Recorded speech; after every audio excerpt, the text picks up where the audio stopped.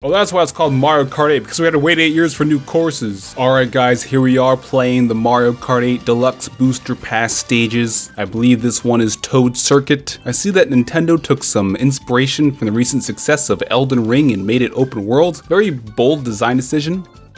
I wonder where Lakitu is. Oh, I was playing the wrong game?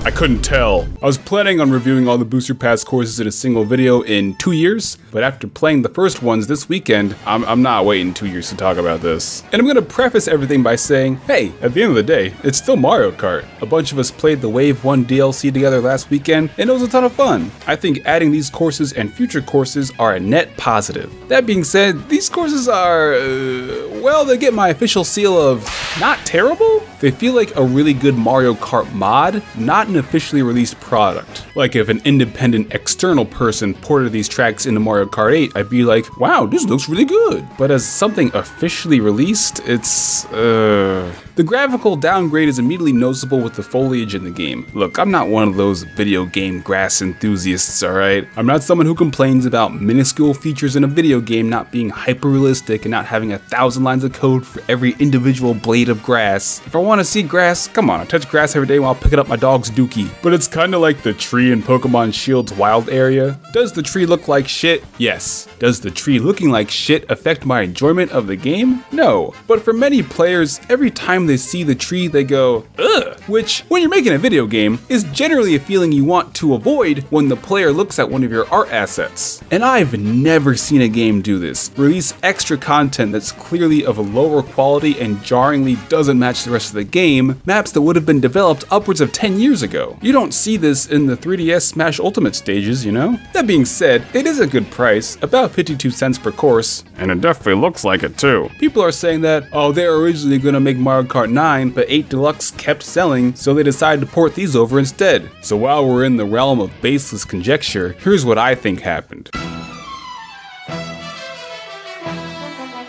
Hey man, we got Switch Plus coming out. We gotta come up with some bonus content to sell these expansion passes. How about we give away some bonus courses in Mario Kart? Just bring them over from the mobile game. People would get really mad about more Mario Kart content being locked behind Switch Plus memberships. So we'll also sell it separately, and if almost everyone buys it, we'll make upwards of $1 billion off of it. These courses being planned as bonus content for Switch Plus owners makes a lot more sense than these being planned as true DLC. But that's enough rambling, now to the courses themselves. I'll be using the exact same rating system as last time, where each course will get a score out of 5 in each area. Here we go, Golden Mushroom Co. Wait, Golden Dash? Is that the name of that item? I've been calling it a Golden Mushroom my whole life, and I'm gonna keep doing that. Paris Promenade from Mario Kart Tour. This is my favorite course in Wave 1. It's really cool how you go backwards on lap 3. It reminds me of Luigi's Circuit from Double Dash, where you'll have other racers going the opposite direction on the same road if you're fast enough, or slow enough. It's a really wide course. I've never been to Paris because it is fictional. You can tell by the weirdly large proportions of objects on the side, but I assume it would look exactly like this, except I thought there'd maybe be more baguettes. But overall, this course is pretty good. You know, I was a little worried about the quality of the DLC courses, but after first playing Paris Promenade, I was like, oh, this one's pretty alright. Maybe these courses won't be so bad. Those fears quickly returned as soon as I played Toad Circuit 3DS. With the Mario Kart 8 Deluxe Booster Course Expansion Pass, we're excited to bring back fan favorite courses such as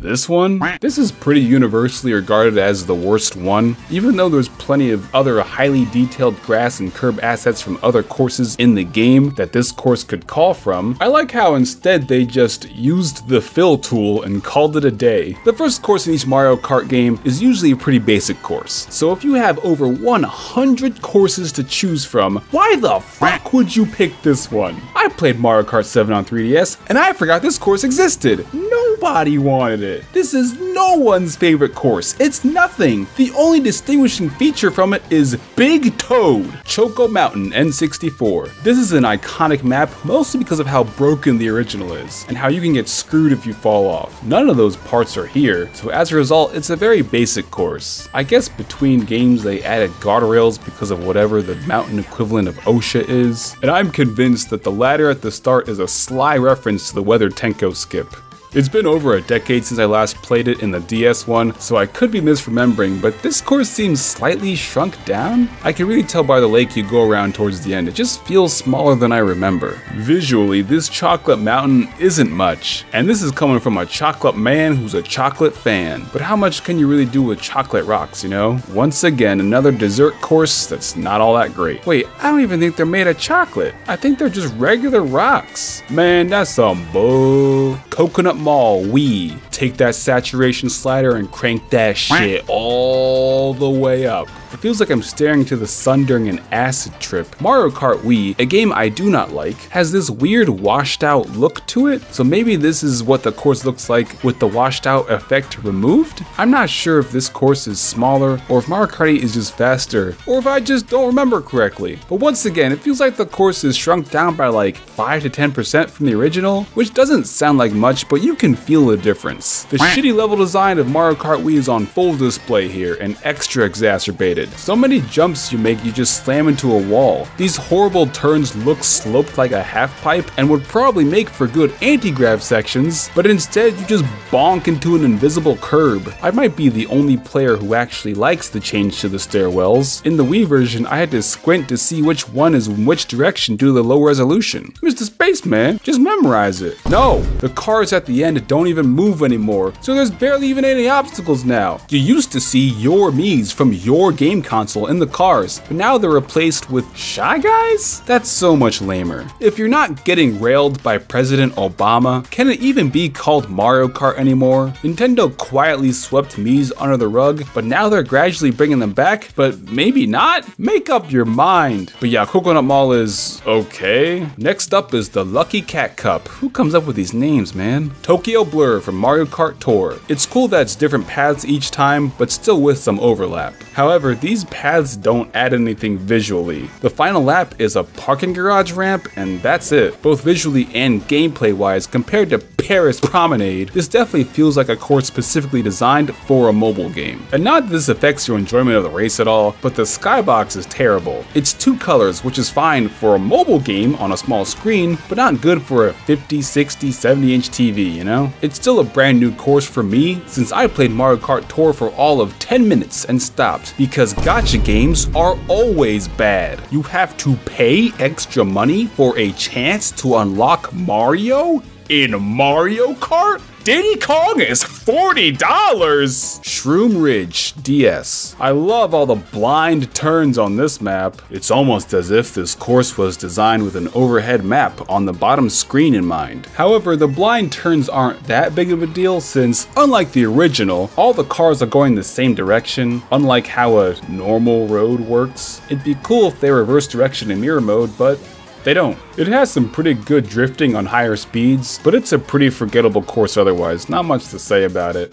Garden GBA. This course also feels very wide. I don't know, these lanes just feel very wide. Plenty of room to dodge and swerve, which makes bananas less potent. Now, I don't like the sound of my banana getting less potent. I have at least a few more decades before that happens, right? Oh right, the course. I haven't been talking about it since there isn't much to say. It was one of the best ones from the GBA Mario Kart, but it didn't really get upgraded enough to continue to stand out in this one. Courses like Ribbon Road and GBA Mario Circuit are great examples of simple shapes that still fit the art style of the game, unlike Sky Garden here. And the music is okay, but kind of repetitive. Ninja Hideaway from Mario Kart Tour. I think you either love this course or you hate this course, and there's no in between. I do not like this course. For the visual design, they were just like, hey, what color palette should we use? Yes! Having many bright colors like this on a smaller device like a phone or tablet, which is what this course was originally designed for, makes sense because the colors will pop. It helps with visibility. Here, while playing on a TV or monitor, it's an assault on the eyes. But in this course, you're going through a ninja palace, which is pretty cool. I like how there's multiple stacked paths. You can take a different route every time. There's a cool shortcut you can use if you take out the signs or boost through them. But there's too many 90-degree ass right angle turns, especially after a trick. And if you take the top path, I'm always bonking my head on that one jump.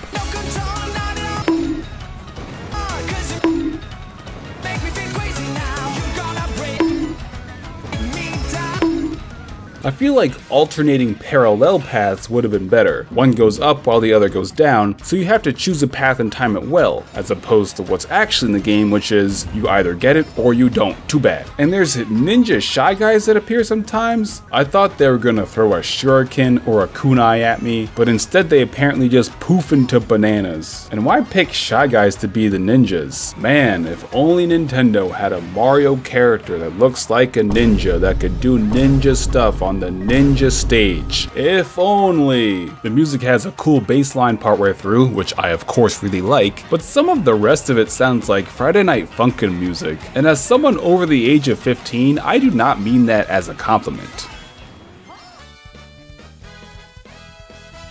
These courses might grow on me over time, however, as they are now, I would not say that this is their best first impression for this pass. But if you look at Mushroom Cup in the base game, I wouldn't call those courses the best in the game either. There are still 40 more courses to look forward to, and it's possible that they'll update the Wave 1 courses with a texture pack or something, but knowing Nintendo, I doubt it. There's currently a lot of spectacle over the fact that there are new courses, but that spectacle won't last forever, and we're going to have these courses in perpetuity. I don't know about y'all, but I'll probably be playing my Switch probably for the rest of my life, or at least until there's a Switch 2. And while having more courses is good, it's still slightly disappointing to have a slew of courses that don't feel like they're good. They feel like they're good enough. Unlike the older courses that looked like they had a lot of passion behind each design, instead here it feels like, yeah, we can release these. Fuck it. But Mario Kart is still fun, especially with friends, and that's the most important part. You can enjoy the game, but still think that these courses should look a little bit better. Both things can be true.